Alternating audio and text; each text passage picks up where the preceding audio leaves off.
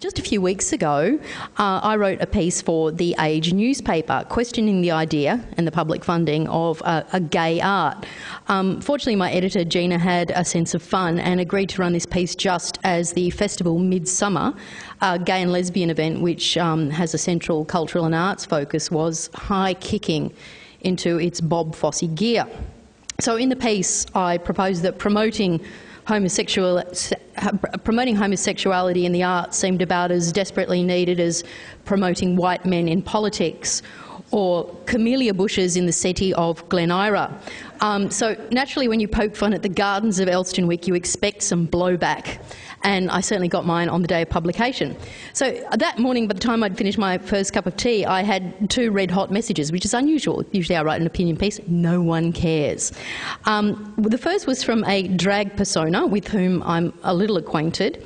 And this person was performing in the festival, and he accused me of writing darkly from the closet. So in his view, for proposing that the idea of gay art was flawed, was self-hating leso who had no business taking these views into a mainstream arts publication. The proper place for discussion, he said, was in the gay press. Now, I think he's wrong on both counts. First, I believe the proper place to talk on matters of marginal sexuality or marginal art or marginal anything for that matter is the civic news, the broadest audience possible.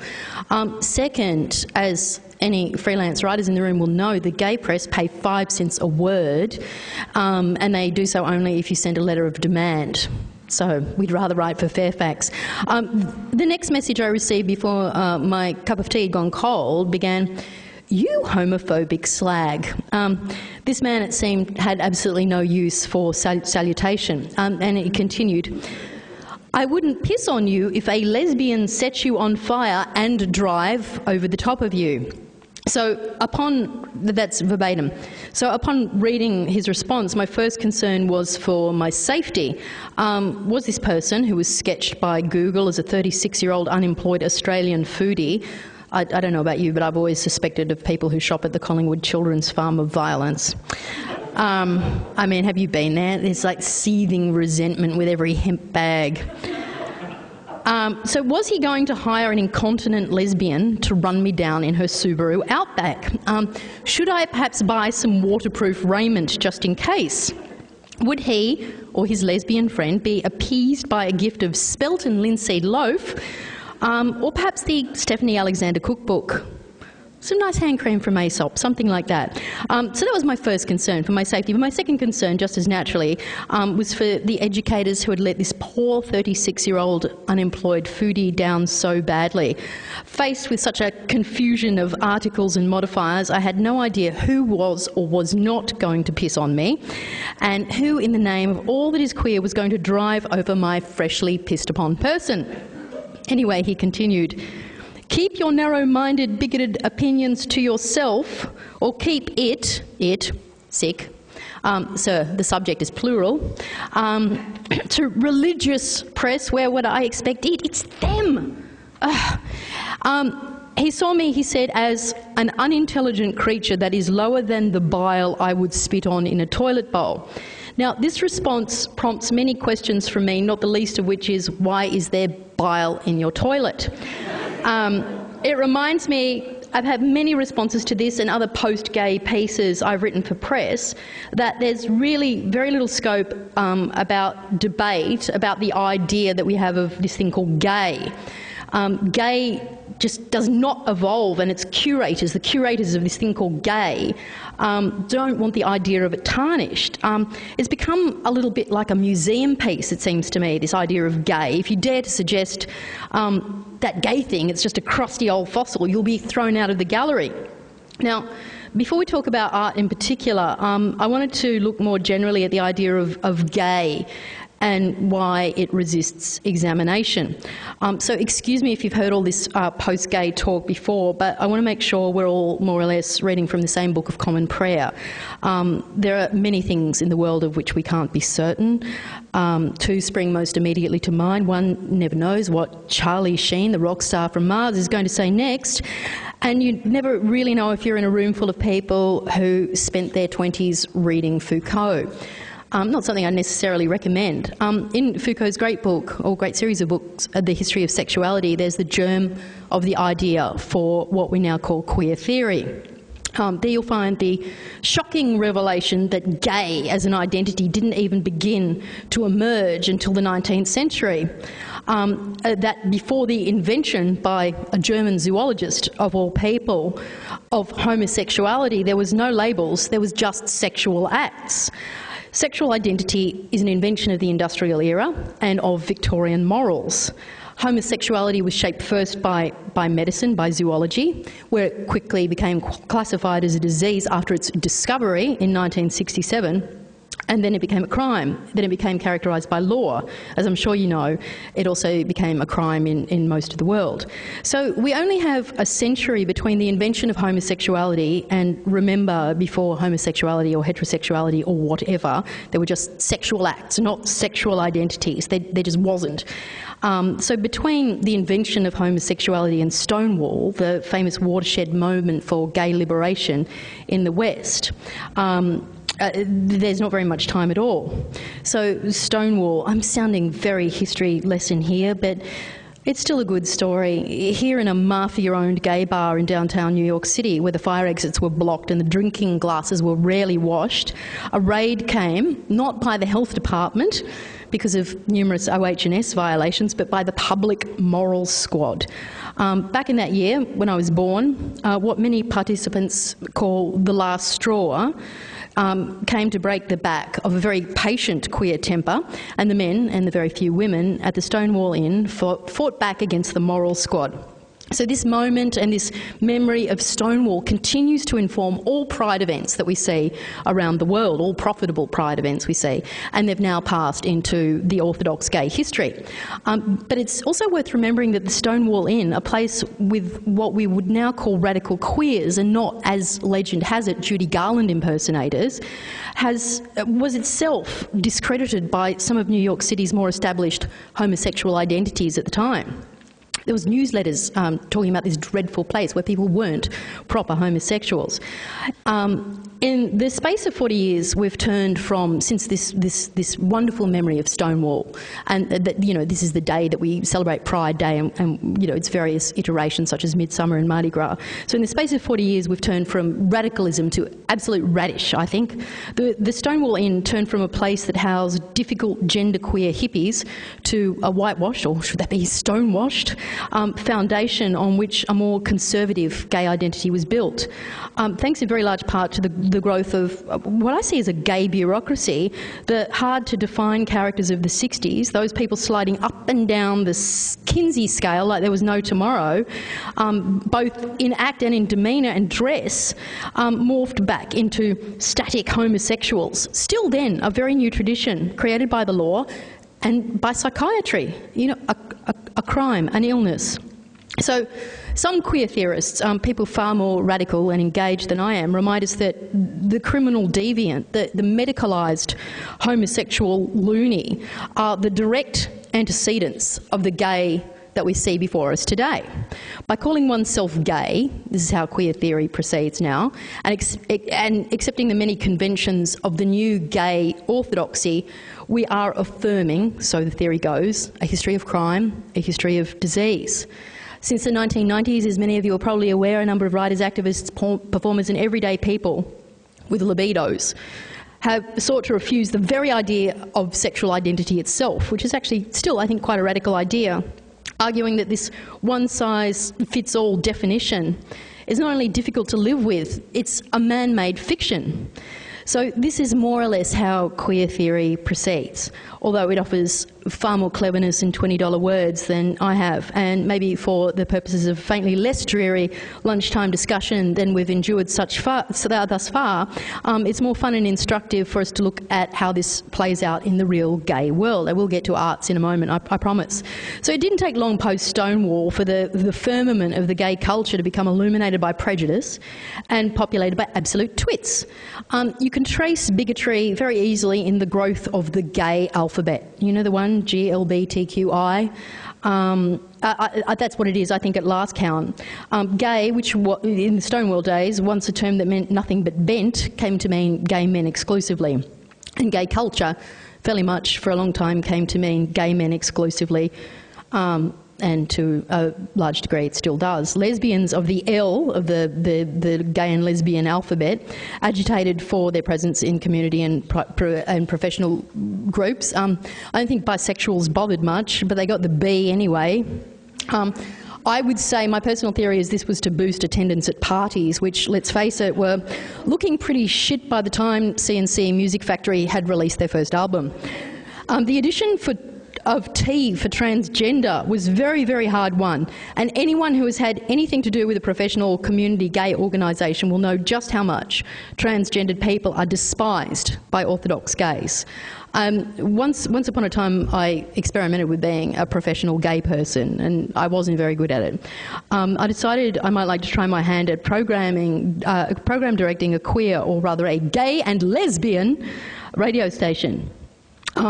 There was a trio of male to female transgendered people who did or a trio of women who did the most extraordinary trans program every week, and it had been consigned by my predecessor to the adults only time of 11 p.m. It was actually the best thing on the radio station. When I insisted it be moved to 7, I was met with absolutely fierce objection. One gay male volunteer told me that trans issues were offensive to very many people and that he didn't want the community represented like that. I told him to get fucked, which explains why I ran screaming from the building and have never again attempted being a professional gay or a manager, because I'm very bad at both. As for the people who don't identify as one gender or the other, those intersex people of the gay alphabet sandwich, you just forget about it. That they are even marginally less marginalised by the gay orthodoxies in question. All this talk in gay culture of suicide prevention and shelter from bullying is, in my experience, a crock of shit. The remit of traditional gay and lesbian kindness is extended only to those who have a recognisable traditional gay and lesbian sexual identity. So if you've not had the special pleasure of an up-close look at the gay way of performing community business, no doubt you've seen the Mardi Gras on television. And it's here again that I think we see some glitzy evidence of a blunted, meaningless blob of a bloated culture yawning, gagging for a gobful of nothing but conformity. I wrote a piece today for Sydney Morning Herald about gay marriage, and once again my phone and my inbox is running hot. It's very strange. I wrote about gay marriage partly because I was angry and partly because it's my job, but chiefly, of course, because I do want more angry emails from drag queens who want to piss on me. But anyway, let it be said, the principal theme of Mardi Gras this year, 2011, is gay marriage. Oh, yay, how revolutionary. At last count, 15 floats will take their cue from what is, let's face it, a withering institution. A matrimonial spectacular featuring bride with bride and groom with groom will be the centrepiece of the annual long mince. Apparently, marriage is now the ne plus ultra of the gay struggle.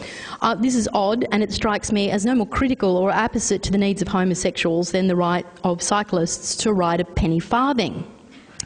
Same-sex marriage is clearly the big issue that our community wants to say something about in this year's parade, organisers said last month. I just don't see what good can come of this very glitzy fight, save for it providing a rationale for me to stay home on the sofa, not go to Mardi Gras, throw things at the very telegenic Ruby Rose, and wonder, aloud and alone, when the hell popular theories of gay liberation dwindled so as to make a song by Lady Gaga read like the Kinsey Report. If we don't count the company of the Christian right, I will be abstaining from Mardi Gras and marriage by myself. The gays will not join me in considering that the idea of marriage is a bit naff, nor will anyone else in sort of progressive circles. Suddenly, every progressive is banging on about marriage as though it's a breathtaking new idea. So, like spinsters ready to receive a bouquet of dog whistles, the left is absolutely lurching to revive the bloom of this very wilted tradition of marriage. Our Greens, many of our public thinkers and half of our most attractive comedians and performers have raced to declare their support for the right to be wed, just like in the old days. So affirming gay marriage has kind of become a progressive reflex, even beyond the gay culture about which I was speaking. And there's absolutely no scope for debate. Just forget about it. Supporting same-sex marriage is compulsory. It's like an objection to genetically modified food or a preference for buying organic. One can't say that marriage, particularly the gay kind of marriage, is silly without being pelted by conventionally grown vegetables. So at the risk of upsetting the workers, the international workers of the world and the biodynamic markets at which they shop with their lesbians in Subaru Outbacks who cause me to buy raincoats, I just can't get excited about the right to an institution predicated on some pretty wacky old nonsense. Of course, we support the right of others to believe in wacky old nonsense. Affianced gay Christians must take every risk they can to be wed by the delusion of their choosing. Where marriage is a matter of faith, the faithful should take it up with their clerics. Good luck with that. But they're taking it up with their legislators, and no one can tell me why, but everybody's supporting it. Same-sex couples are largely no longer discriminated against in law. In 2009, the federal Labor government passed a suite of legislative changes recommended by HERIOC, the Human Rights and Equal Opportunities Commission. Now, not everything that should be done has been done, but a massive amount was. It wasn't a symbolic thing. It didn't involve a bridal registry, and it received very little press. But these 58 alterations to real estate, superannuation and sundry other really, really boring acts were a great win. My partner is female. I thank the gay and lesbian rights lobby for the real and practical difference they made to the lives of myself and others. There is more to do. But now, for example, the simple dignity, for example, of compassionate leave is extended to a bereaved same-sex partner. It never was before until 2009. So that, to me, absolutely pressing civil equality issue in a reasonable and just country. Getting hitched, not. This is not to suggest for a minute, though, that the creation of long-term intimacy is anything short of wonderful with the person of your choosing, proclivity, whatever. My own partnership of 12 years is my life's absolute central feat. It's been sanctioned by the years, it's been sanctioned by difficulty, the unified loathing of my mother, and no, I'm joking. No, I'm not. It's funny because it's true. And also by love. It will never be sanctioned by compliance to the terms of a rickety institution. But gay itself has become a very rickety institution. It's wedded to the idea of weddings, of military participation and, oh God, cheering on out footballers. The visible gay culture retains all of the radicalism of a radish. Marriage equality is not a progressive struggle, but an effort to privilege one kind of relationship, long-term and monogamous, above all others. And I do wonder how this is going to... Oh, heavens to Betsy. Oh, I was just peeking there. Now you put me off. I won't do that bit. So gay and progressive communities are selling up, and they're buying into a market long since ruined. We're trading in our history, our queer history, rich in difference, at the altar of absolute conformity. On Saturday night, Mardi Gras night, the new currency of achievement will be measured by faithful brides and grooms, and I'll be throwing up. On the foundation of Stonewall, apparently, we've built a reception centre. We've taken a jackhammer to the best of what was gay culture. This is what devotion to a static, definable, entirely government-fundable sexual identity gets you: an interest in a bridal registry. Some people even call marriage equality the civil rights movement of our time. I call it a crock of shit and a distraction from the real legal struggles, such as parental and adoptive rights, that remain. And contrary to the opinion of the man who accused me of writing from the closet, I do acknowledge that there are struggles that remain. There very much are. As much as I'd like to live in a queer utopia, I don't.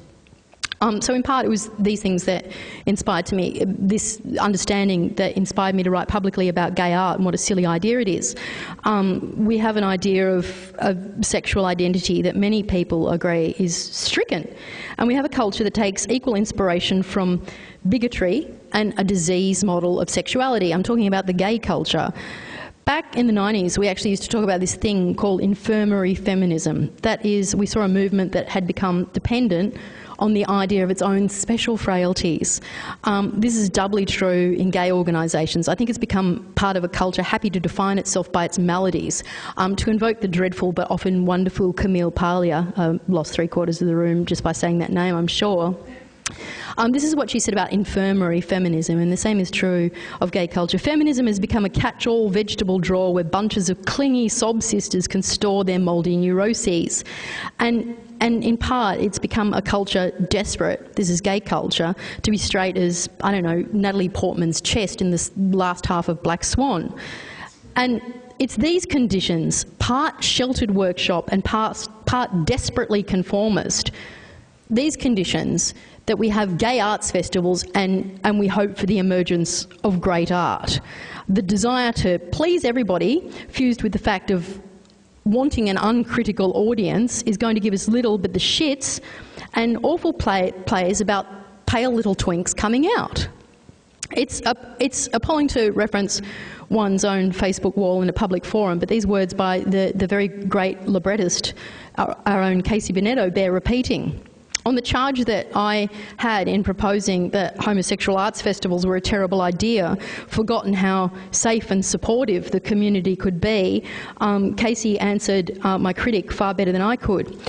It's these words, safe and supportive, that bother me. For good work, every room is safe and supportive. That's what makes it good work. When it becomes the job of the audience to support the work, as opposed to the pleasure of the audience to experience it on whatever level, then there is a problem developing because it is not a realistic model on which to base a performance. The infirmary homosexual says that the arts component of the Midsummer Festival, for example, is an environment in which one can test the water with new works. And then Casey chimes in again, but you can't really test the waters when the waters have been pre-warmed to your satisfaction. To extend the metaphor painfully, personally, when I stumble into a patch of warm water, I'd much rather the warmth came from sunshine. Casey clearly doesn't want anyone pissing in his water or in his pocket. But just as you can't argue against marriage without being called a human rights denier, you can't really within the gay culture or just outside the gay culture, within progressive culture, argue for the pointlessness of gay arts. This is not to downplay the quality of all Midsummer endorsed or queer marketed works by any means. In fact, some of them can actually be good. And I say this, and when they are good, I'd say this is in spite of the gay orthodoxy and the support they offer and not because of its warm waters. But it's to question the value of a festival dedicated to promoting homosexuals in the arts. I can't get my head around that. It's the one part of the world where we're actually overrepresented. With faintly more legitimacy, I'll quote myself because I stayed up all night writing these paragraphs for The Age, and I probably can't do better in closing than read you this.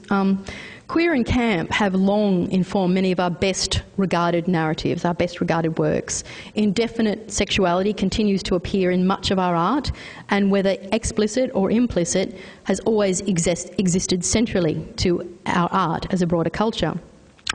Queers, if you just take the trouble to look for us, are in the story, in the central story.